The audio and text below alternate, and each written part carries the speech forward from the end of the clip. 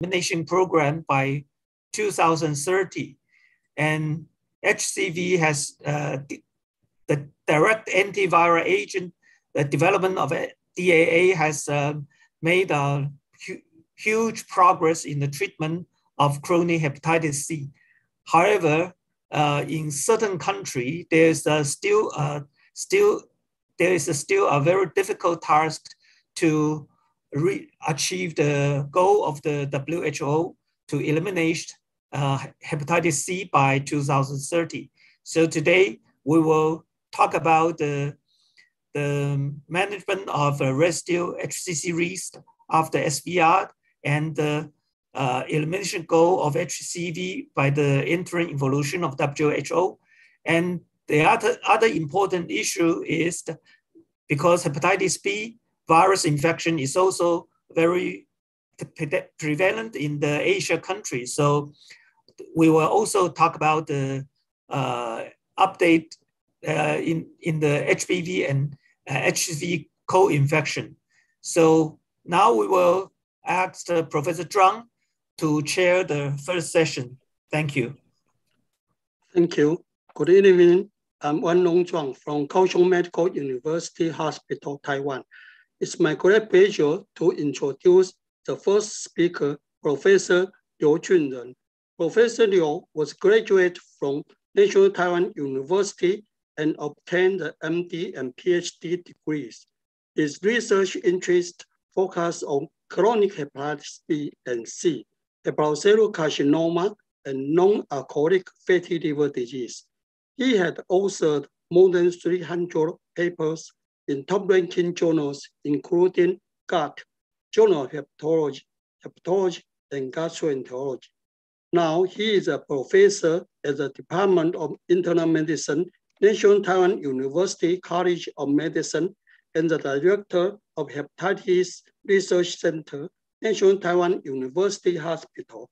Today, he will give a talk entitled Update Evidence of Short-Term and Long-Term Outcomes of HBV and HCV duly infected patients with curative HCV infection. Professor Liu, please.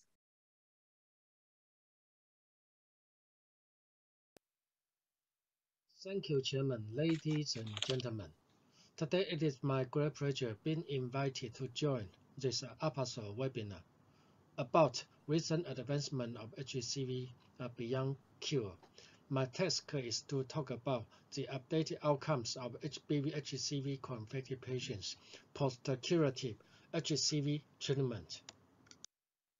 I will briefly go through the updated epidemiology of co-infection in Asia-Pacific region, updating management of this patient population, short-term and long-term outcomes post-HCV curative therapy. The prevalence of HBV-HCV co-infection is changing in Asia-Pacific region. As shown in this figure, in Taiwan in the past, around 0.9% of the community population had evidence of co-infection, and the prevalence is even higher in high-risk population. However, recent surveys demonstrated that in people who inject drugs, the prevalence of co-infection decreased to very low. Similar situation was documented in HIV positive population.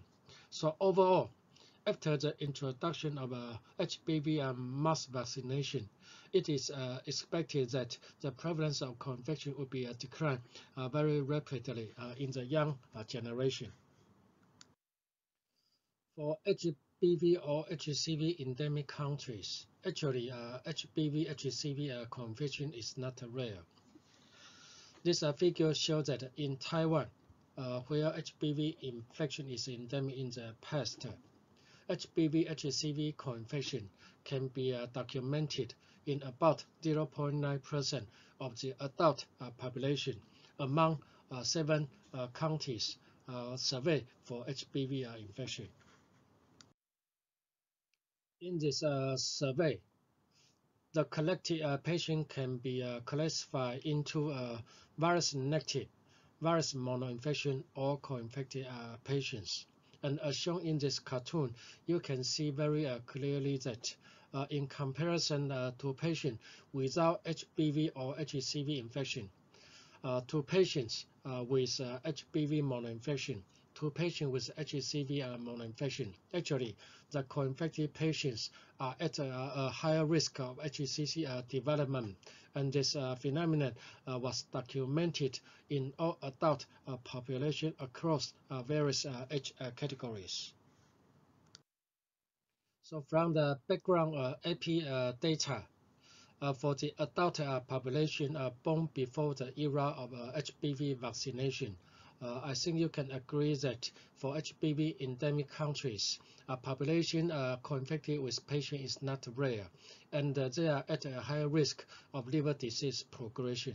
So active treatment is needed for this population, and preferentially both viruses should be treated at the same time. So in the following, I will show you the data using pegariba and then using DAA to treat this special population and their short-term and long-term outcomes. About 20 years ago, pegylated interferon plus ribavirin combination therapy was introduced for the treatment of HCV infection. Taking this opportunity, we use a similar genotype-based regimen to treat HCV infection in co-infected subjects. And our data show that for the monoinfected patients, the SVR rate was quite high for both genotype 1 and genotype 3 infected patients. And for HBV co-infected patients, the SVR rate was similarly high.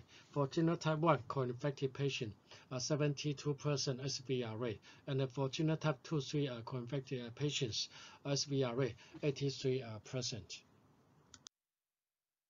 For this trial population, we follow this patient for 5 years after the end of therapy, and we found that HCV SVR was durable in HCV monoinfected patients as well as in co-infected patients.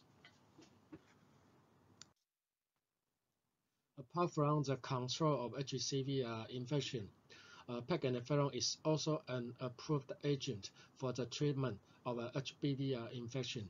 So for the co-infected subject, after pegariba therapy, our follow-up data demonstrated that about 5% of the subject each year lost HBs antigen after the treatment with PEG interferon. And overall, 30% of the subject clear the HBs antigen at 5 years after the end of therapy.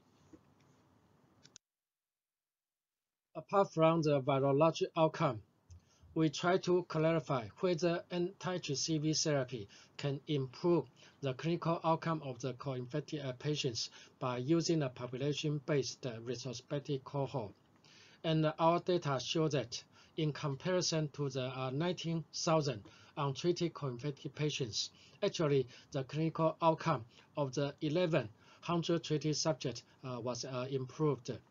All-cause mortality are lower, liver-related mortality lower, and the instance of HCC also lower.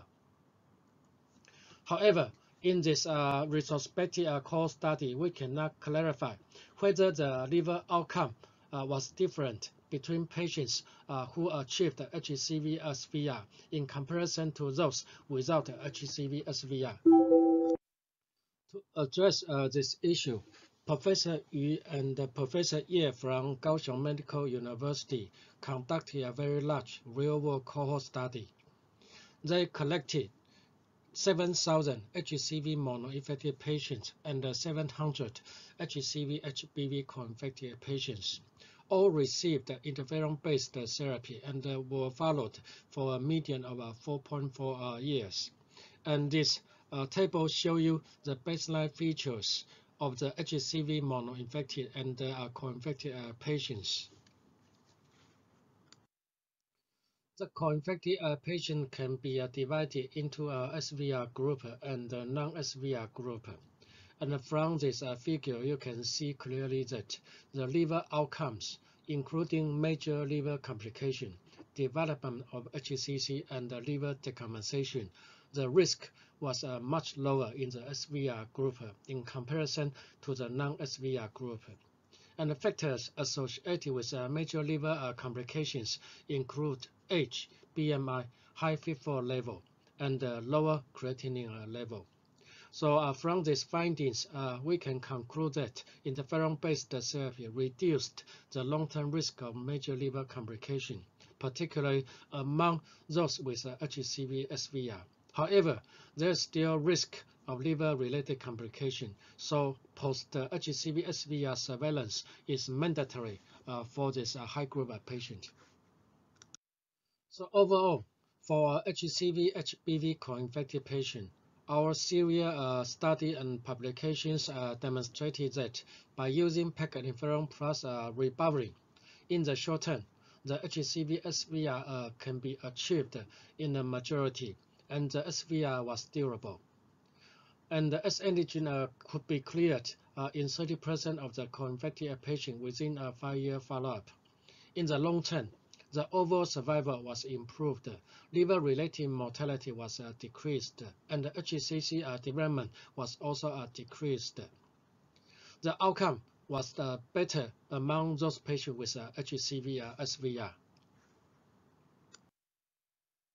Although PEG interferon and the ribavirin combination therapy had been shown to be effective for the treatment of co-infected patients, however, there are several limitations, including its inconvenience, adverse effects, and some patients may not tolerate the treatment or response to the combination therapy.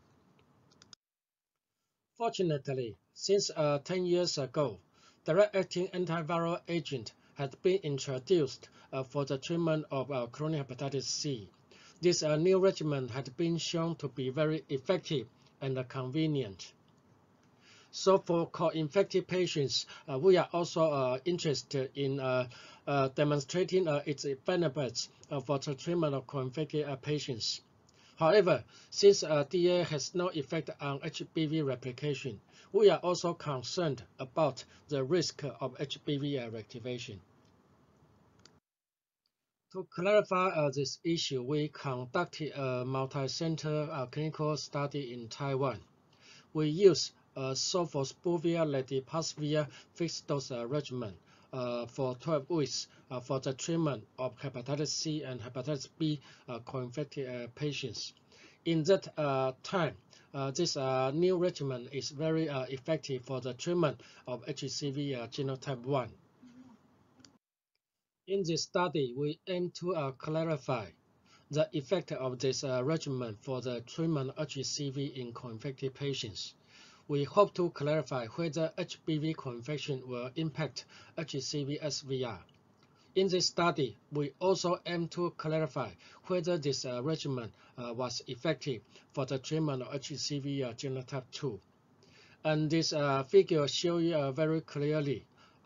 Totally, we collected 111 patients, including genotype 1 and genotype 2 patients. By using 12-week sofosbuvir fixed-dose regimen, the results show that all patients achieved HCV SVR 12 weeks, including all genotype 1 patients and all genotype 2 patients co-infected with HBV.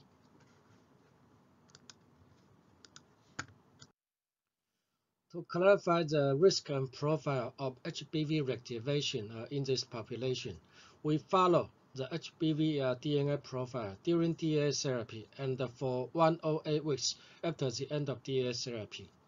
In the left panel, you can see the risk and profile of virological reactivation.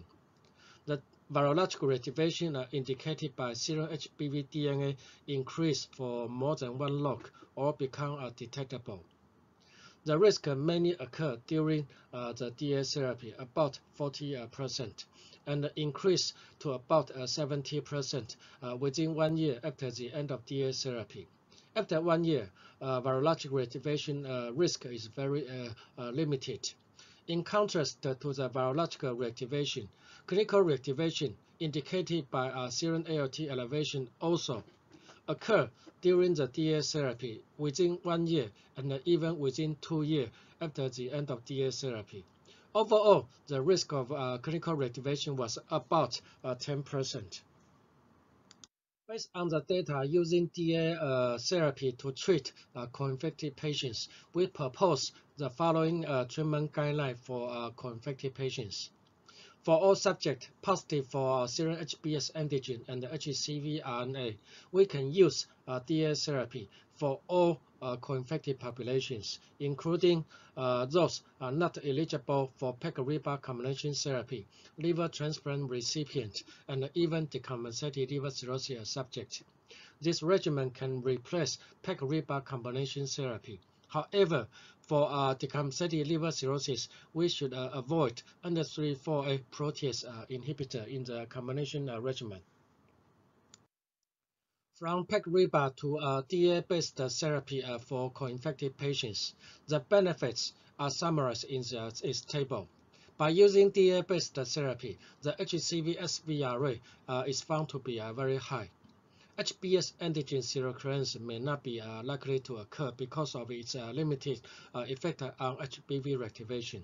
Data show that the risk of HBV reactivation was higher and may occur earlier in comparison to interferon-based therapy. Fortunately, DA-based therapy can be applied to all special populations.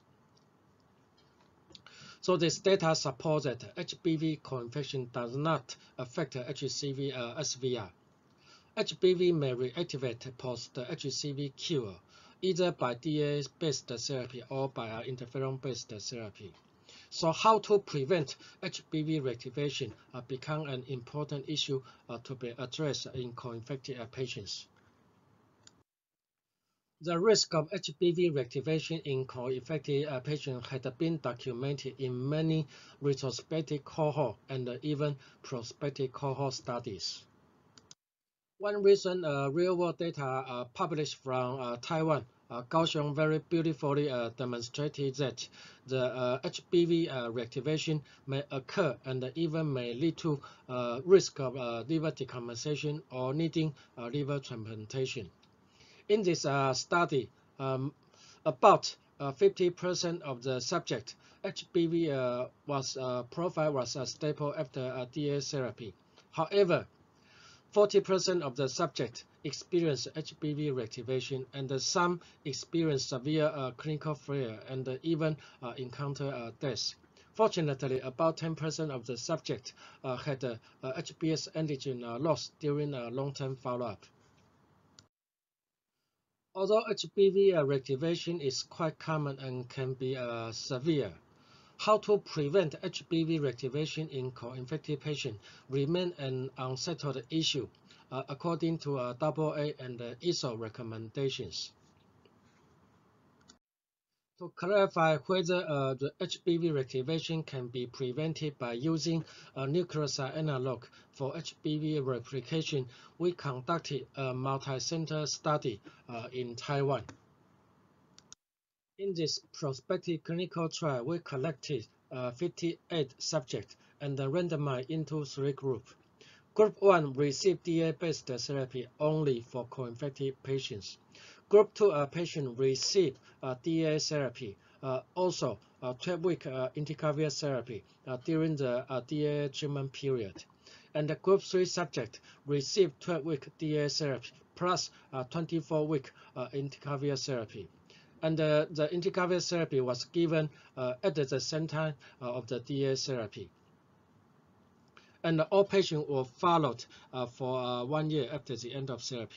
And from the right side figure, you can see that by using DA therapy only, similarly, 50% of the subject experienced HBV reactivation during the DA therapy period.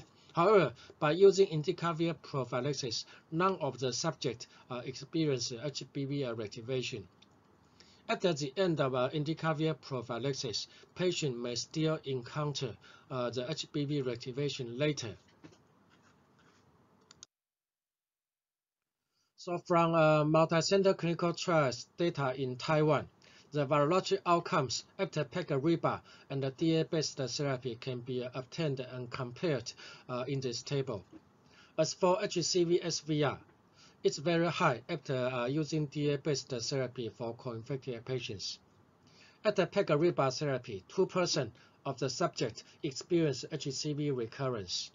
As for HBs antigen seroclearance, by using pegariba therapy, 5% per year achieved HBs antigen loss, and the rate was up to 30% at the end of 5-year follow-up. In comparison, only few subjects experienced HBs antigen loss after DA-based therapy. And for HBV virological reactivation, the rate was higher after DA-based therapy, 73%, and for pegariba therapy, about 62%. At the DA-based therapy, risk of HBV reactivation higher and occur earlier, about 60% during DA therapy, and only 40% during pegariba-based therapy. Apart from the virologic outcome, we are concerned about the heart clinical outcome, including HCC development. In HCV mono-infected patients, after using DA-based therapy, current data suggested that the risk of HCC was markedly decreased, particularly in the non-severe liver fibrosis subject. However, for co-infected patients, whether DA-based therapy can improve the long-term liver outcome remain prolonged clinical follow-up to clarify. Mr. Chairman, ladies and gentlemen, based on the data I just presented, I hope you can agree that the prevalence of HBV-HCV co-infection is changing in Asia-Pacific region. After the mass vaccination program for HBV, co-infected patient population is declining. The co-infected patient can be treated by using the same regimen as HCV mono-infected patient. SVR rate was very high after using DA-based therapy. HBV reactivation is still a concern to be paid attention. And our data show that prophylactic NUC can effectively prevent the HBV reactivation during DA therapy period. The short-term virological outcome was documented for DA-based therapy. The long-term outcome, however, remain to be clarified in future prospective study. Finally, I would like to welcome all of you to attend the 2022 APASL Single Topic Conference on HCC to be held next week. I thank you for your attention.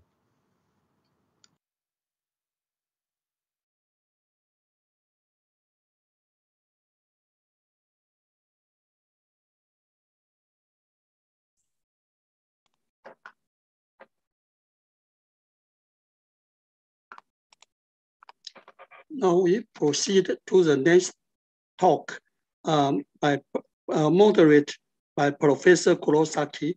Professor Kurosaki, please. Yes, thank you. It is my great pleasure and honor to serve as a moderator in this APASL webinar. I would like to introduce Professor Chang Fon Fan.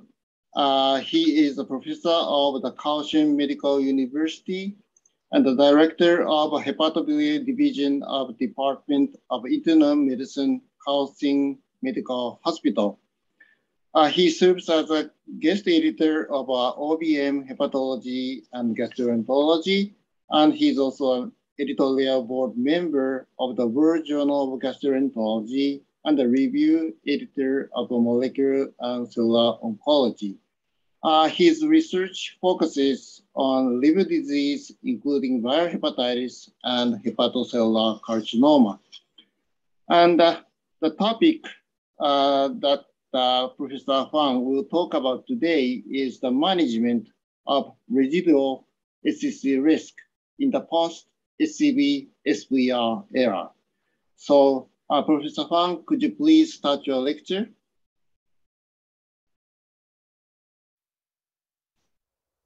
Thank you, Chairman, for your introduction. This topic I will present is entitled Management of Residual HCC Risk in the Post-SVR Era. This is the HCC world map regarding the prevalence and etiology. HCV is the major etiology of HCC in West Africa, North America, and Japan. Notably, 1/3 of the HCV patients lives in Asia, and HCV-related HCC remains the major disease burden in Asian population. Regarding the etiology of HCC in Taiwan, HBV is the leading cause of HCC, followed by HCV.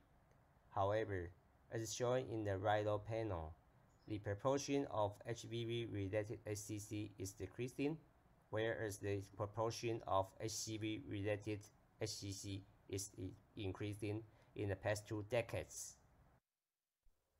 The HCV-related hepatocarcinogenesis is multifactorial. HCV core protein will downregulate tumor suppressor gene, promotes activation of oncogenes, dysregulation of apoptosis, reactive oxidation species, inflammation, and immune dysregulation. Genetic predisposition, such as TLL1 genetic variants and epigenetic modification that cause downstream in genetic instability play a role. And liver fibrosis and insulin signaling pathway would also the cause of HCC in HCV patients. In the early era of DAA therapy, questions arise whether DAA is as effective as with interferon in terms of HCC risk reduction. And in this meta-analysis, compared to patients who receive interferon-based therapy, the risk ratio of HCC was 2.77 in DAA-treated patients. However, DAA-treated patients are often older, had more advanced liver fibrosis, and have with their relatively short follow-up period after viral eradication. After adjusting these confounding factors, we can see that DAA is as effective as interferon in terms of HCC risk reduction. And take this study, for example, that include more than 21,000 patients from Batarian Affairs System. The HCC risk could be reduced up to 70%, either in non-cirrhotic patients or cirrhotic patients who receive DAA, and the risk ratio reduction was similar to those who receive interferon-based therapy. There remains controversy regarding the HCC risk reduction in decompensated patients who may have already passed the point of no return in this study with a relatively short follow-up period, and the incidence of HCC did not differ in DAA-treated patients as compared to those untreated. Recently, the reports in APASL 2022 has shown that among the decompensated liver cirrhotic patients who received DAA, the all-cause mortality could be reduced to, up to 49%, and 31% of HCC risk could be reduced in decompensated patients receiving DAA. However, as shown in the lower panel, the study results are quite heterogeneous among studies. So a further study enrolling more patients and a longer follow-up period is warranted to clarify this issue. Some studies stressed the importance of the non-characterized liver nodule as the risk of HCC after DAA treatment. These 3 studies shown that compared to patient without liver nodule, patient with non-characterized liver nodule defined by EOB MRI, contrast CT, or histology before DAA treatment had a higher risk of HCC development. And shown in the right side panel of the HCC patients, cancers are from the non-characterized liver nodule usually happens sooner or quickly after DAA treatment, indicating that we should also pay more attention to the so-called non-characterized liver nodule or dysplastic nodules before starting DAA treatment and after DAA treatment. What about the incidence of HCC after HCV cure by DAA? The recent systemic review and meta-analysis, including more than 27,000 patients from 31 studies, has shown that the incidence in cirrhotic patients was 2.99 per 100 per person years. And of the 11 studies with non-cirrhotic data available, the incidence was 0.47 per 100 person years. Of noted, the incidence among F3 fibrosis was 0.63 per 100 person years. So the authors conclude that HCC surveillance may not be needed among F3 patients because of relatively low incidence of HCC. Of particular note is that the incidence in cirrhotic patients varied among our studies with different follow-up period. For example, for studies with the follow-up period less than 1 year, the incidence of HCC among cirrhotic patients may be as high as 6.2 per year. However, for studies with a longer follow-up period, that is more than 3 years, the incidence could be down to 1.8 per year. As we know, the fibrotic status is critical in determining HCC risk. However, the fibrotic status may be different before and after viral eradication. So the impact of fibrotic modification on HCC risk is critical. The direct evidence may come from our previous study enrolling 265 patients with paired biopsy before and after achieving SVR. As we can see in the left side panel, the risk of HCC was lowest in patients with persistently myofibrosis as shown in the pink line, and we set it as a reference. And the risk of HCC could be significantly reduced in patients with improved liver fibrosis as shown in the green line. However, the HCC risk increased significantly for patients has worsening liver fibrosis even if they achieve SVR as shown in blue line. And their risk of HCC did not differ significantly compared to patients who had persistently advanced fibrosis as shown in the purple line. So the post-treatment fibrotic status may be more determined than pre-treatment status in predicting HCC risk. Similarly, as we can see in this study, in the right side panel, compared to patients with persistently low FIB-4 score, highlight in blue. Those with an increased FIB-4 score, either by DNA or interferon therapy, had a higher risk of HCC development regardless their cirrhotic status. Importantly, on the left side panel, the HCC risk may persist up to 10 years, in particularly for patients with baseline liver cirrhosis or persistently elevated FIB-4 score, indicating that we should keep close and persistent monitor for those with advanced liver fibrosis. There are some tools being developed to estimate HCC risk after achieving SVR. For example, some simplified HCC scorings biomarker and surrogate markers such as FIB-4 or image-based modalities such as FibroScan. They are readily available and increasingly common.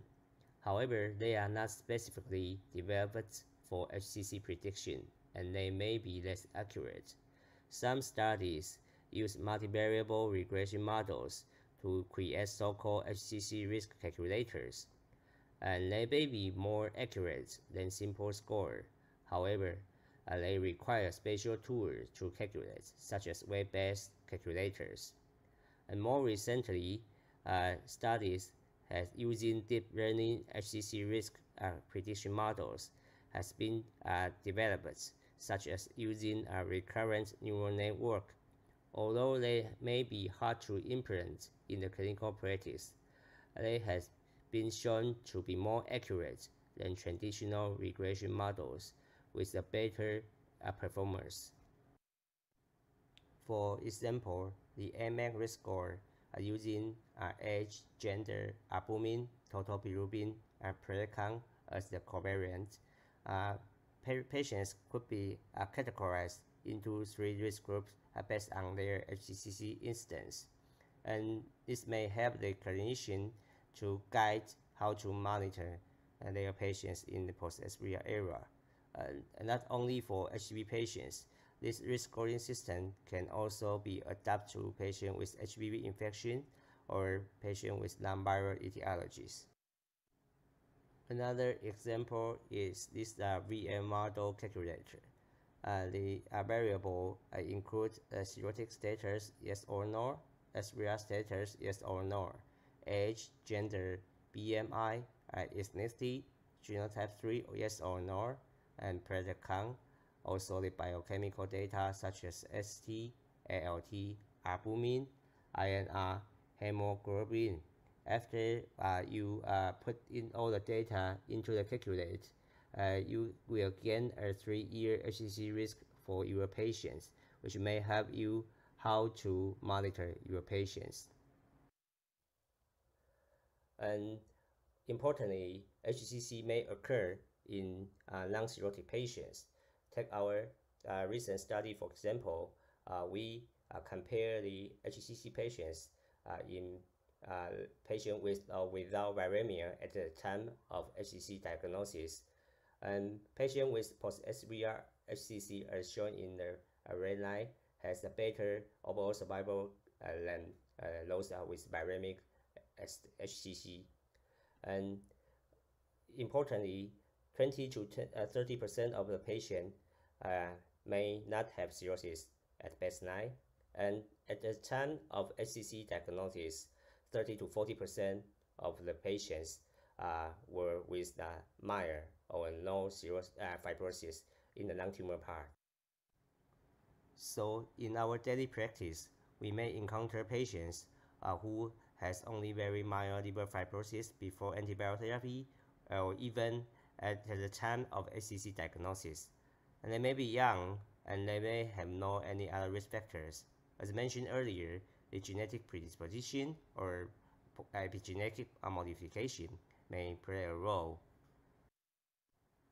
Diabetics may play another important role in SVR patients with mild liver disease regarding HCC development. Based on our previous study, we can see that apart from these other 3 subgroups, a patient with diabetes has 3.794 of HCC risk compared to those without diabetes in SVR patients with a mild liver fibrosis. Furthermore, while we adapt OGTT to our HCV patients before antibiotic therapy, patients with pre-diabetics defined by OGTT had even higher risk of HCC compared to the normal glycemic patient with the hazard ratio of 3.6.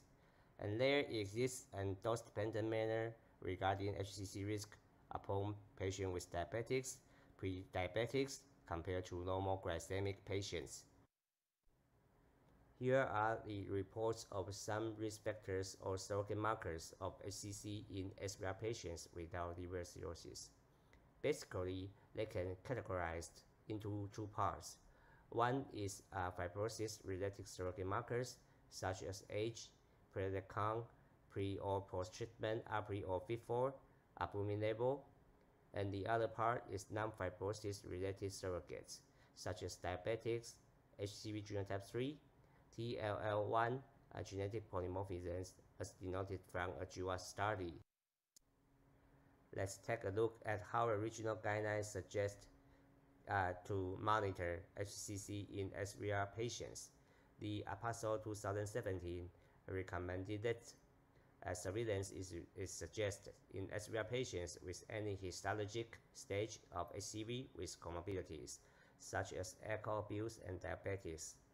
And ISO 2018 suggests that patients with unknown to moderate fibrosis with SVR and no ongoing risk behavior should be discharged, provided that they have no other comorbidities. They further stated that patients with advanced fibrosis or cirrhosis with SVR should undergo surveillance for HCC in the final version. And the AASLD stated that for non-cirrhotic patients, the follow-up is the same as if they were never infected. And HCV surveillance is recommended only for patients with cirrhosis. This table summarizes the difference of the screen target and strategy among the three guidelines. The APASL suggests all the SVR patients should receive screen in the post-SVR era, and the EASL suggests screen for S3 and F4 patients. And AASLD suggests screen for cirrhotic patients. As for the screen intervals, the APASL suggests that for patients with F0 to 2, HCC screen should be done every 6 months for 2 years, and then every 12 months. For patients with F3 and 4, and HCC screen should be done every 6 months, as with the other two regional guidelines. As for the modalities, sonography is the gold standard of the screening tool, and APASL suggests adding tumor markers including alpha-fetoprotein, PVAC2, and AFPL3. And EASL doesn't suggest using a biomarker as the HCC screening. And AASLD posts a neutral position that is FP can be used in a screening. Notably, the APASL doesn't have a definite definition of fibrotic stage. Instead, the EASL and AASLD have a definition of liver cirrhosis by clinical interpretation, histology, or imaging-based modality with different cutoff value and FIFO or APRI. And only EASL have a definition of F3 by using histology or imaging-based modality. The Taiwan Association for the Study of the Liver made a consensus regarding post-SVR HCC surveillance. For patients with F2 fibrosis or with HCC risk factor, as shown in the right side panel, HCC surveillance should be recommended by ultrasound at the interval of every 6 to 12 months. For patients with F3 and 4 fibrosis, HCC surveillance should be more closely with the interval of every 3 to 2 months with ultrasound. Lastly, regarding the issue of HCC recurrence FDAA, and this individual patient data meta-analysis, including 977 DAA-treated patients from 21 studies, has shown that the incidence of HCC recurrence was 20 per 100% years, which was similar to an propensity score DAA unexposed control, although the survival benefit was not shown. The risk factors for HCC recurrence included the number of previous recurrence, the ECOG status, baseline AFP levels, and prior tumor burdens. So it is also very important to monitor HCC recurrence after DAA treatment. For example, the APASL has recommended surveillance of HCC recurrence every 4 months after DAA treatment. Ladies and gentlemen, this is my conclusions. HCV eradication by antivirals, either interferon or DAA, greatly reduce the risk of HCC. However, HCC remains to occur in a subset of patients, and the risk may persist for decades, in particularly for patients with cirrhotic or advanced fibrosis. HCC predictors can be generalized and characterized as fibrotic-based, model-based, or machine learning-based studies, and based on these predictors, patients with high-risk characteristics should be monitored for HCC indefinitely. However, for patients with so-called low-risk factors, HCC surveillance shall also be adopted on an individual basis beyond the issue of cost-effectiveness in the clinical setting. With that, I will thank you very much for your attention.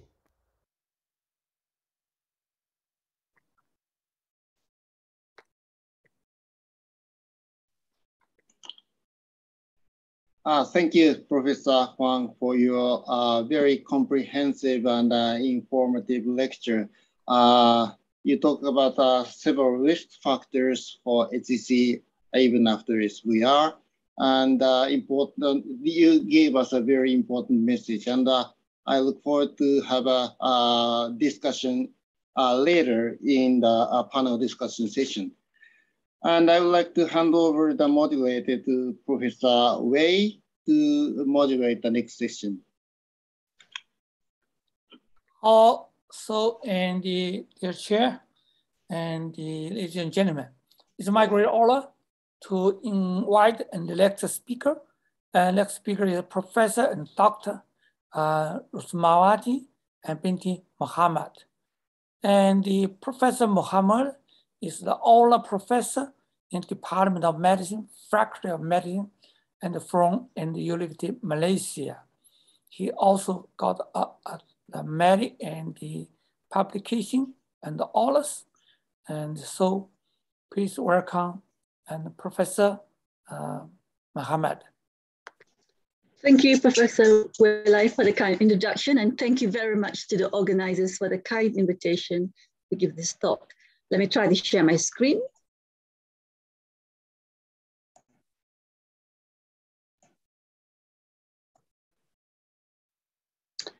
Okay, let's get this going. Without doubt, viral hepatitis is the pandemic with the greatest potential for elimination by the year 2030. Several countries are on track towards meeting the 2030 hepatitis C elimination targets. Now, noteworthy, the global target of the SDG to reduce the incidence of hepatitis B has been met in 2020 as measured by the prevalence of HBsAg to less than 1% amongst children younger than 5 years. Now let's remind ourselves what was the catalyst in the viral hepatitis response. The adoption of the first ever global health sector strategy for viral hepatitis in 2016 signaled the greatest global commitment to viral hepatitis, with the ultimate aim of eliminating viral hepatitis as a major public health problem. So if the global hepatitis elimination targets are achieved, it can potentially lead to a 65% reduction in hepatitis B and C deaths by the year 2030. Now, despite the impressive progress in many areas of the viral hepatitis response, there is still an enormous burden of viral hepatitis worldwide, with 296 million people living with hepatitis B and 58 million with hepatitis C. Now, the number of people dying from hepatitis B and C remains daunting at 1.1 million per year, 820,000 from hepatitis B and nearly 300,000 from hepatitis C. The improved data shows that there are 3 million new hepatitis B and hepatitis C infections per year. So to reach the 2030 ambitious goals, we need to accelerate progress, address specific gaps in implementation, and bring innovation to scale across the entire viral hepatitis care continuum. Now, at the country level, this requires a national action plan with good data to ensure development of a costed national strategy. Now, a key goal of national viral hepatitis elimination programs is to reduce viral hepatitis transmission and liver-related mortality such that viral hepatitis ceases to be a public health problem. In addition to the impact targets, there are also the service coverage targets, 5 in the area of prevention and the other 2 on testing and treatment. So the interim impact targets at 2020 has enabled the tracking of countries' progress towards these elimination goals. So this table shows the report card on hepatitis elimination in the WHO Western Pacific region in 2019. Now, prevention is on track apart from harm reduction. Now, strikingly, there are still major gaps in hepatitis B and C testing and treatment. A similar picture was seen at the global level and other WHO regions, with major gaps in harm reduction, hepatitis B and C testing, and treatment uptake. So in general, the global response is off track and most hepatitis elimination targets for 2020 were missed. Although the 2016 to 2021 global strategies on HIV, viral hepatitis, and STI were presented in 3 standalone documents, they share a common framework that promotes synergy across the diseases with 5 strategic directions. So the Global Progress Report in 2021 documents the implementation of the 3 separate global strategies and provide accountability for the main achievements and gaps to date. Now, the goal for the coming decade is to get back on track by increasing the equitable delivery of services for the 3 diseases. Now, this figure presents the accountability ratings for progress achieved under each of the global strategies towards implementing the priority actions under each of the 5 strategic directions of the strategies. Now, as previously highlighted, hepatitis B is one of the first areas to reach the health SDG target for 2020, but huge gaps in diagnosis remain. There is a dramatic increase in hepatitis C treatment affecting mortality, which is shown on the next slide.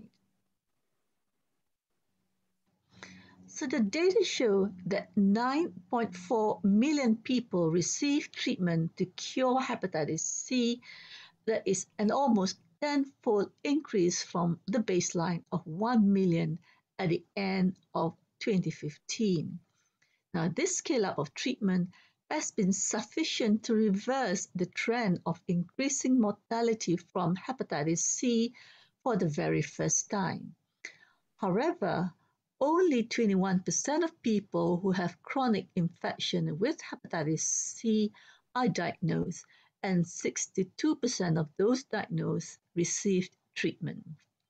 Now, price reductions have made hepatitis C treatment an affordable, high-impact intervention, but the coverage needs to increase nearly 6-fold in the next decade to reach the 2030 targets for elimination. Tracking countries' progress towards the hepatitis elimination goals has provided insights to the limitation of these targets. Now, the case for using absolute targets for elimination goals was proposed in this 2020 publication. Now, the existing targets compare a country's progress relative to its 2015 values, therefore penalizing countries who started their programs prior to 2015, countries with a young population, or countries with a low prevalence. Therefore, clearer targets are needed that can help measure progress towards true elimination. Now, countries are in the best position to select the mix of service coverage that will allow them to meet these revised global targets. In June 2021, WHO released interim guidance for country validation of viral hepatitis elimination with the inclusion of new absolute targets. So the main aims of the interim guidance include to place hepatitis elimination efforts within a public health perspective, to help build capacity, to address different country contexts, and to implement control and elimination programs more efficiently. Although equivalent to the relative reduction targets originally defined in the 2016 Global Strategy, overall, the 2021 guidance suggests the use of absolute impact targets with a set of programmatic targets. Now, the main impact indicators and targets for measuring hepatitis C elimination are defined as follows: an absolute annual HCV incidence of less than equal per 100,000 persons and of less than equal to 2 per 100 people who inject drugs, an absolute HCV-related annual mortality rate of less than equal to 2 per 100,000 persons. Although WHO strongly encouraged to pursue elimination of both hepatitis B and C together, which is option D, countries may choose to apply for one of the other three certifications in the phased approach. Now, option A is elimination of mother-to-child transmission or EMTCT of hepatitis B, or options B or C being elimination of hepatitis B or hepatitis C as a public health problem. Achievement and determination of elimination will require the availability in countries of high-quality programs and a comprehensive system, which includes national serosurveys, surveillance for acute hepatitis, chronic hepatitis infection and their consequences, such as HCC and cirrhosis, and program data documenting prevention, testing, and treatment. Now, noteworthy mathematical models can usefully complement the data collection in several areas to determine attainment of the country elimination target.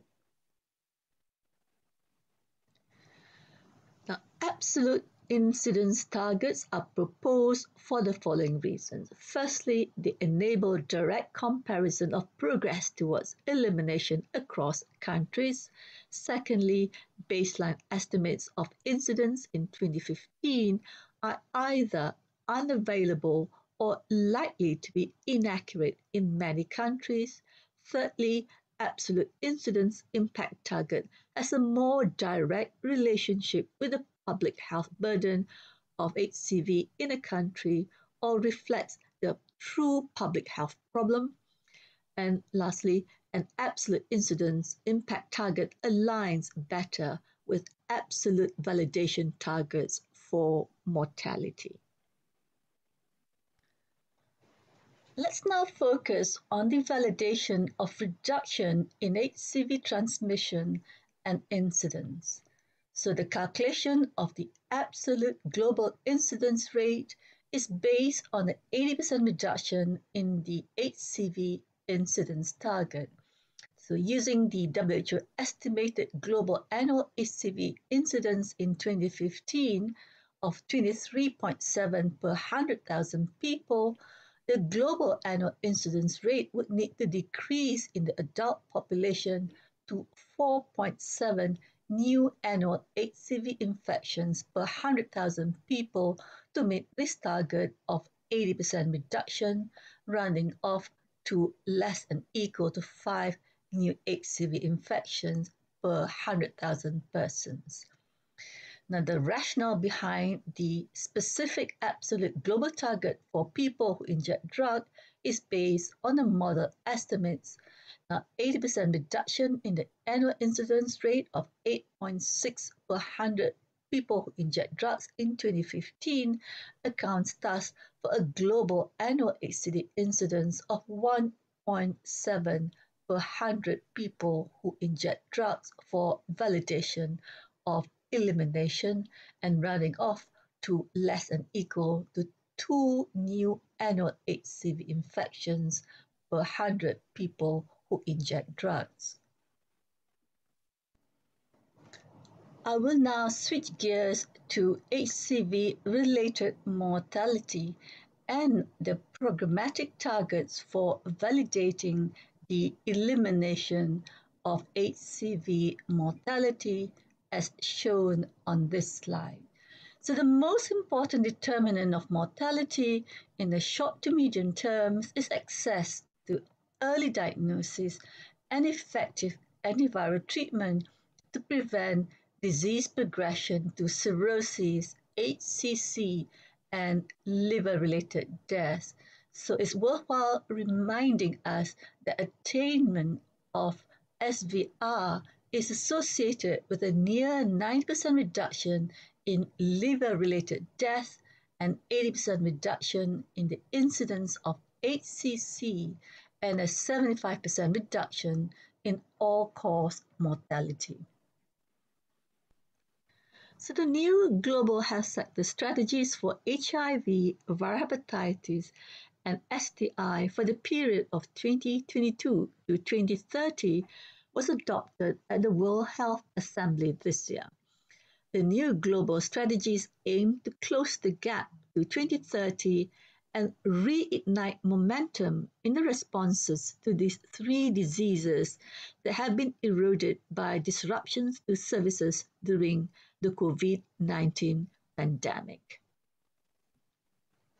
So unlike the 2016 to 21 global health strategies on HIV, viral hepatitis, and STIs, which were presented in 3 standalone documents, the new 2022-2030 strategy is presented in a single document that includes both integrated and disease-specific content.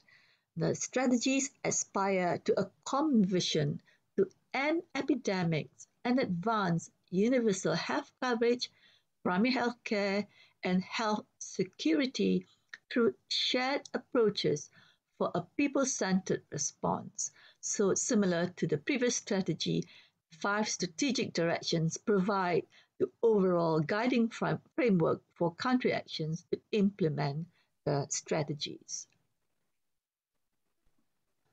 The integrated strategic directions will highlight synergies and provide guidance regarding how disease responses can be integrated and aligned with each other to increase efficiency, improve quality, accelerate progress, and ultimately achieve greater impact and more equitable health outcomes. Now, the successful implementation of these strategies rests on common drivers of progress, namely gender, equity and human rights, financing, leadership, and partnerships. Closing the gaps between now and 2030 has the potential to save 2.3 million deaths per year from the 3 diseases, including 500,000 deaths from hepatitis B and C related HCC. Now we can all work together to contribute towards the downward trend in the hepatitis C incidence and deaths as shown in the solid green and blue lines by implementing new actions. WHO has provided further guidance on hepatitis C simplified service delivery in the new HCV guidelines, which will be launched next week during the APASL Congress. The updated HCV guidelines focus on 3 specific themes that address the roles that countries, liver associations, and all of us should play in eliminating HCV. Conclude, viral hepatitis elimination is indeed feasible, but it requires commitment and strategic shift towards elimination. The achievements to date have demonstrated that strong leadership coupled with innovative technologies and practices, as well as financial investment, can reduce disease transmission, improve treatment outcomes, and more importantly, saves lives.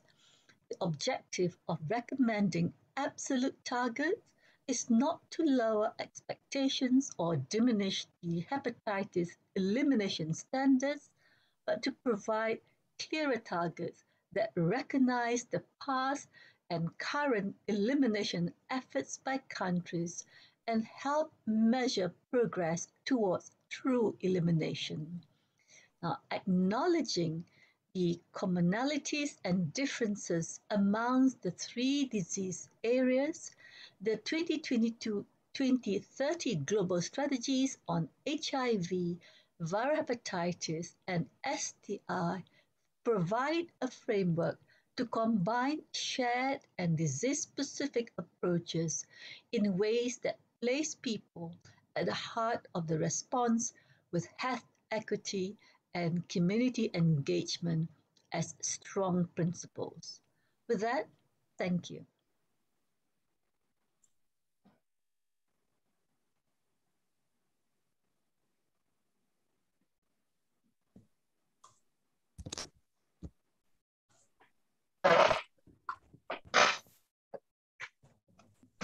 Thank you, and Professor Mohammed. So let's we will go to the panel discussing, and the chair will. Yes, we will move to the final session of the panel discussion. The attendees, if you have any questions, you can type in the Q&A box, and we welcome all the panelists to discuss and raise questions to the speakers. Any question or comment from our panelists? Professor Yu, do you have any? I think Professor George Lau have a very good question about about the first talk by Professor Xie Liu. So he asked that, is there any difference in post-SVR HB antigen clearance between the Periba and the DAA regimen? So Professor Liu, could you please respond to this question from Professor George Lau? Yes, Professor Yu and Professor Lau. For the co-infected patient by using Periba plus versus DA-based therapy, actually the rate of HBs antigen loss seems to be slightly higher in the Periba treated group. And for S antigen decline rate, it's similarly observed apart from the S antigen loss. Yeah, so very simple. The Periba treatment had a higher rate of S antigen loss and a greater decline of HBs antigen level. Thank you. Thank you, Professor Liu. Professor Gao, you have any questions? Comment? Yes, I have a questions to Professor Liu. So thank you very much for your very excellent presentations. I have a question. The first one is, when will you consider a long-term nuke therapy, not just the prophylaxis, for the patient with HBV and HCV co-infection? Yes, thank you, Professor Gao. Actually, for my thought for co-infected patients, after the eradication of the HCV, the main determinant of the long-term outcome will be the HBV infection status, particularly when the similar to the HBV monoinfection. If the viral load is relatively high, or if the fibrosis stage is greater than F2, I think long-term therapy may help improve the long-term outcome of the co-infected patient. I agree, not only for prophylaxis. Okay, so my another question is to follow George's question. So you mentioned that the interferon have a higher HBsAg decline than DAA. So can you speculate or give us the explanation why interferon will have a better control of HBsAg than the nuke, than DAA? Yeah. Thank you. Yeah, actually, PEG interferon is an antiviral agent, both effective for HCV and HBV. So apart from the clearance of HCV, it can also control the HBV replication, improve the response toward the HBV infection. That's one underlying reason why the S antigen decline or loss rate will be greater in the PEG-RIBA treated cohort. Thank you. Okay, thank you. Thank you very much. So right now I have a question for the second speaker, Professor Chuanfeng Huang. So we know that the patient with NAFLD or NASH, we have a higher risk of hepatocellular carcinoma. And we also noted that the HCV infection have a higher prevalence rate of NAFLD. So can you tell us how about the role of NAFLD and NASH on the instance of HCC after the DA-induced SVR, especially among the patients with low fibrosis status? Yes, thank you, Professor Yu, for your very important and very hard questions. Actually, until now, there is no very strong evidence regarding the NAFLD-related HCC in patients with HCV SVR. However, from the literature review, we can see that among patients with a mild fibrosis and they have a curative HCV, patients with diabetes or pre-diabetes are more likely to develop HCC than those with normal glycemia. And in addition, there is a very close talk between insulin-resistant diabetes and MAFLD. So I propose that HCV patient with MAFLD may have a more higher risk of HCC than those that without MAFLD. And of course, that because the MAFLD is the new definition of fatty liver. So it gives us a very room to explore whether the combination with or without MAFLD is a predictor, is critical for HCC development. Thank you. And the follow-up for the Professor Yu's question, I would like to know your recommendation for the surveillance program for a patient with F0 or F1 fibrosis with diabetes compared to F4 fibrosis plus diabetes. What's your recommendation for the surveillance program? Thank you. Thank you, Professor Lin. And I think everybody would agree that for patients with liver cirrhosis, they should be monitored indefinitely after HCV cure. However, there remains the debate regarding non-cirrhotic patients because the different regional guidelines have different opinions, even F3, F2, F or 0 to 2. And one important issue is that most of the suggestions are, I think, it's based on cost-effective analysis. So it is not a difference between resources, regions with different resources. So one may think that the incidence of 1.5 per 100% year, less than 1.5% is not cost effective. However, it must depend on different resources. For example, in Taiwan, the post-severe surveillance is reimbursed for every patient. So the patient or the doctors are very happy or willing to receive post-severe surveillance. So back to your question, Professor Lin, I think diabetes indeed have a risk for HCC, maybe due to insulin signaling pathway.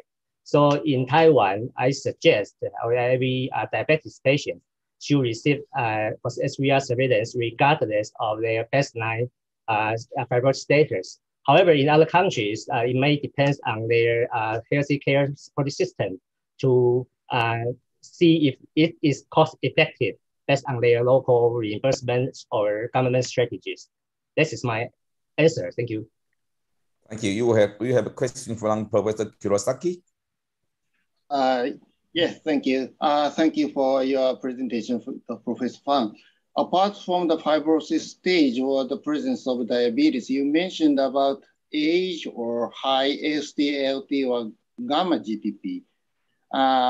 Could you define the cutoff value of, for example, age or cutoff value for AST, AFP, or ALT to define the patients who could be discharged or who could have intensive surveillance?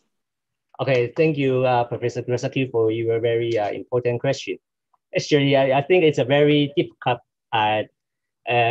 question to answer what about the cutoff value, because the different populations of with the different HCC incidents may come out different cutoff value in the analysis.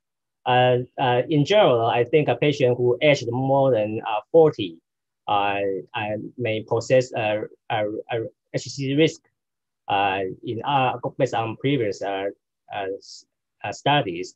However, if the biochemistry data such as ST, ALT, gamma GT, or AFP, in my opinion, it may vary between different study population. But in general, the cutoff value we can categorize into a pre-treatment value and post-treatment value. As with the HBV infection, the cutoff value should be lower in the post-treatment if you use the post-treatment cutoff value. For example, AFP, post-treatment AFP, and maybe as low as 10 nanogram per milliliter, and in predicted HCC. And if you use it as a pre-treatment value, the cutoff value may be higher. This is my opinion. Thank you. Thank you. I think Professor Domenici have a question for you. Professor Domenici, yes, please. Thank you very much for all the speakers and also panelists. It is really excellent session. I have the question to Professor Liu. In your clinical practice, which one is the more effective drug among entecavir, TF, and TDF regarding with the protection of HCC occurrence in patients with HBV infection? Yeah, thank you, Professor Thomas. Yeah, actually, that's a very good question. However, we don't have the data comparing the efficacy of the prophylaxis among different nucleoside analog. However, in my own opinion, there should be no difference regarding the potency of various nuke therapy. So in very simple, no difference in my opinion. Thank you. Now we have a question from Professor Kanda. Professor Kanda, please. I have one question for Professor Hyun. How about the genetic morphism like PNPL3 or polygenic score for MAFRD? How about your opinion, please? Professor Pham, please. Thank you, Professor. Professor Kanda, is a very important question regarding the genetic predisposition in the development of HCC. Based on a very important study in Japan, we know that TL1 SMP is predictive of HCC in SVR patients in the GWAS study. As for the MAFO-related or NAFO-related SMP, and study in the hepatology also shown that the PRS may also determine HCV-related HCC. That is called a lipotoxicity-related liver carcinogenesis. I think it's yes, it it happened in some countries, but it should also need further validation in patients with different ethnicities, such as our Asian patients. The PRS regarding the fatty liver-related SNPs should be validated in our Asian population and need a further clarification. Thank you. Thank you very much. I think Professor Gao. Professor Gao, do you have any questions? Yes, I have questions to Chuan Feng. Chuan Feng, I enjoy your talk very much. So from the literature review, all of us agree that the baseline liver fibrosis is the most important risk factor for HCC development in HCV patients who achieve SVR. So in your opinions, we know there is a novel biomarker, there is the M2-PPGI, which is a surrogate marker of liver fibrosis and is commonly used in Japan. So do you think the M2-PPGI can be a predictor for HCC development in HCV patients who achieve SVR during the follow-up? Yes, thank you, Professor Gao, for your a very excellent question. Actually, we are always thinking about the best surrogate marker with a very good predictor, very high accuracy and to predict HCC. However, we may also need to consider whether it's cost-effective or it is widely adopted or readily available in the clinical settings. And agree with you that N2-PPGI, especially in Japanese patients, have been proved to be predictive of HCC in patients with curative HCV.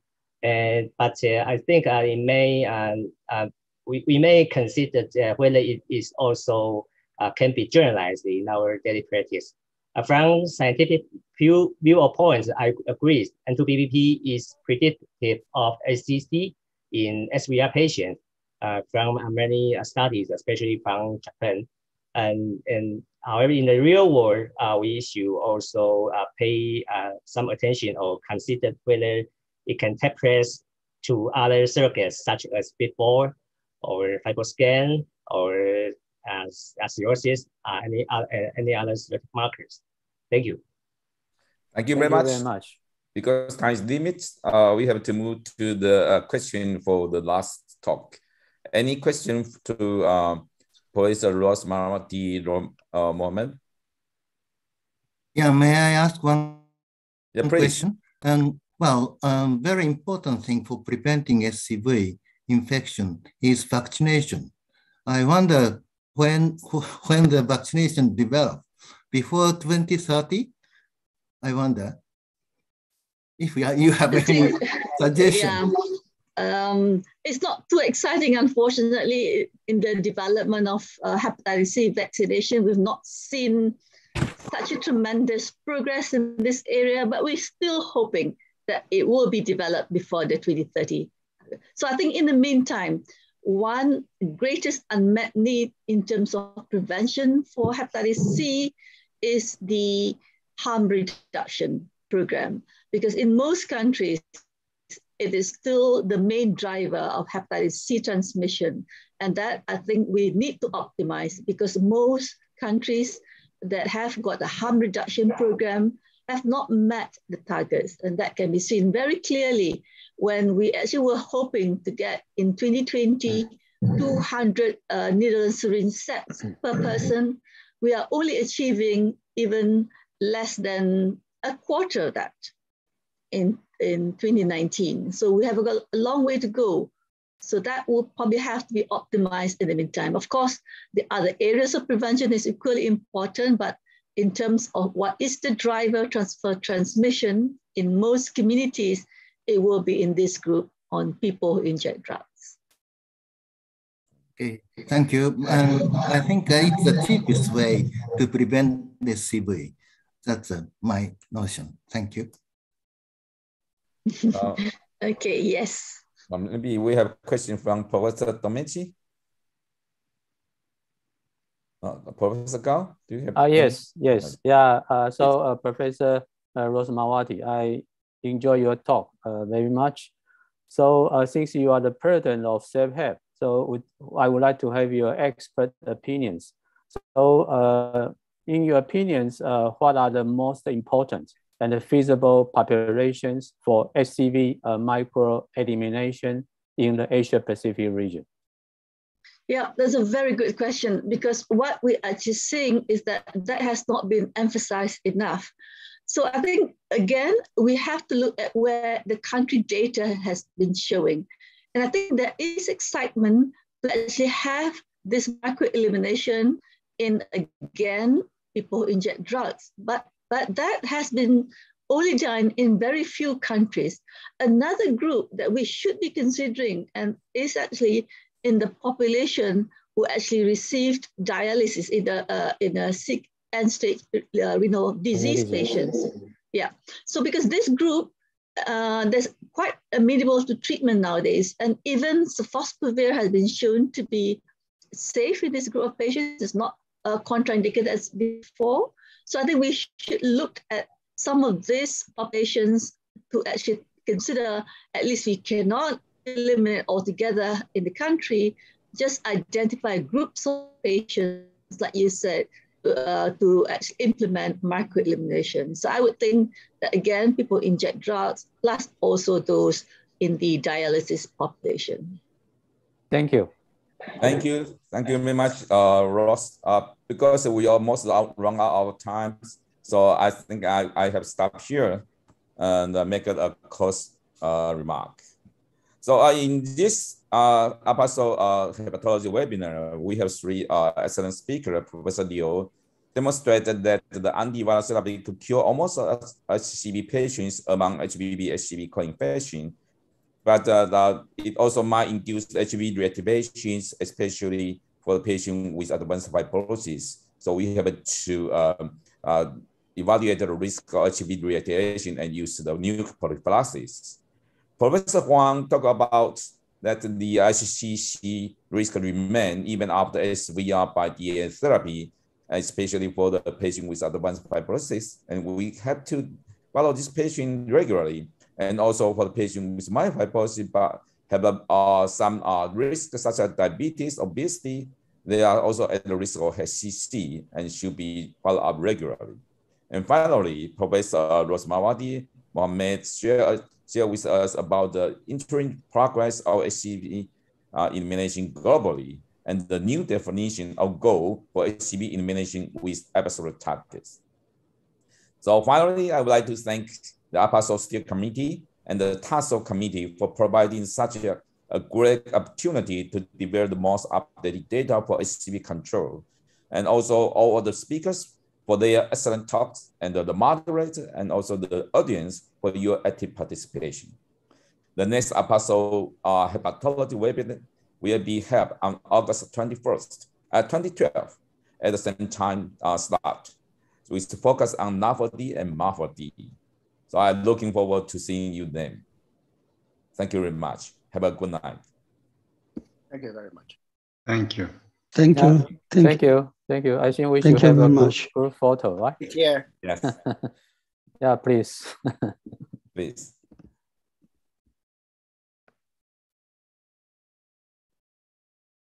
Miss Indomie? Yeah. Okay. Cheers. Cheers. Thank you. Cheers.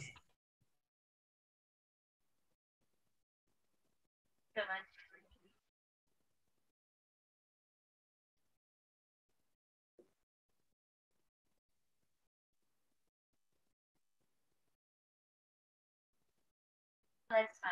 Thank you very much. Okay, thank Okay. you. Yeah, Thank very you. good. Yeah, thank you. Thank you, Thank you, Professor everyone. Lin.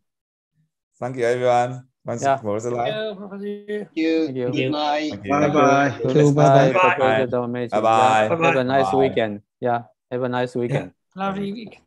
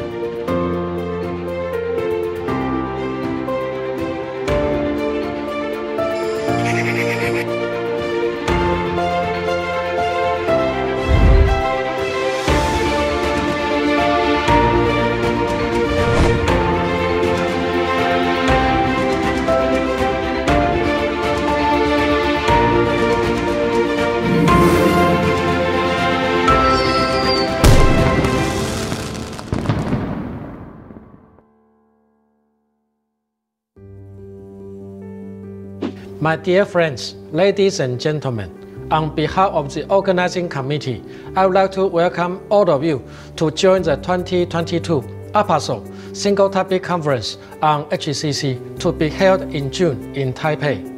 This hybrid conference will focus on the theme paradigm shift of HCC management across viral and steatogenic carcinogenesis. There are tremendous achievements in the diagnosis and treatment of HCC. During this conference, you will be able to share your research findings with other experts and learn new knowledge in various aspects of HCC. As it's a hybrid meeting, you can enjoy all sessions and interact with your friends online easily.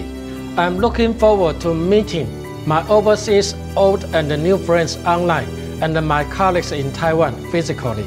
Finally, I hope all of you stay healthy and hope to see you in person in the near future.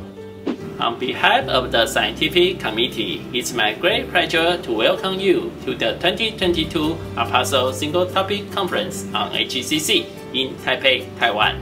Under the theme of paradigm shift of HCC management across viral and cytogenic carcinogenesis, we will get together with clinical and basic researchers to exchange scientific information in HCC treatment. During this 3 days conference, I believe 2022 APASL STC on HCC will be a perfect platform for insight sharing, active interaction, and collaborations among researchers and clinicians to shape a better future in HCC management. I cordially welcome your presence and wish you an enjoyable experience at this conference. Hello, it is my honor to welcome you to join 2022 APASL Single Topic Conference on hepatocellular in Taipei, Taiwan. With over 60 top-notch speakers from all over the world, the committee has put together an inspiring academic program. Besides, lunch and evening symposiums will be arranged as an interactive platform by new technology and knowledge sharing. Although many of you may not be able to visit Taiwan due to current travel restrictions, this hybrid conference will be a great connection between physical and online attendees. Join us. Join us. Join us. Join us at 2022 APASL Single Topic Conference on HCC.